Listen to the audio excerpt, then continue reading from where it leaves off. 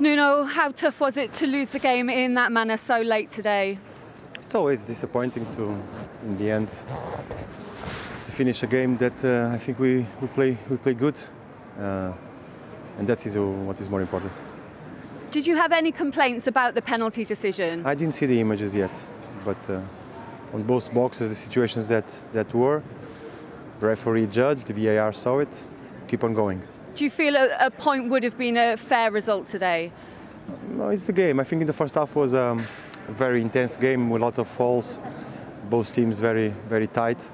But I think in the second half we controlled the game. We create a lot of situations. We had good chances, clear chances, and this is what we will try to keep on growing on these aspects.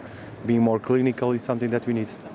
Tough game to play in. Was it just hard for both sides to get any sort of rhythm going today? In the first half, like I said, I think it was very tight. Too many fouls. The game didn't flow.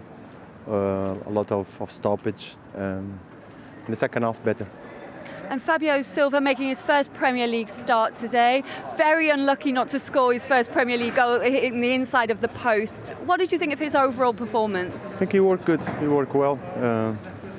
He was in linking with the teammates, and he had good chances and working very hard. So that's the point. The idea to make a player grow is try to help him and support him during the competition.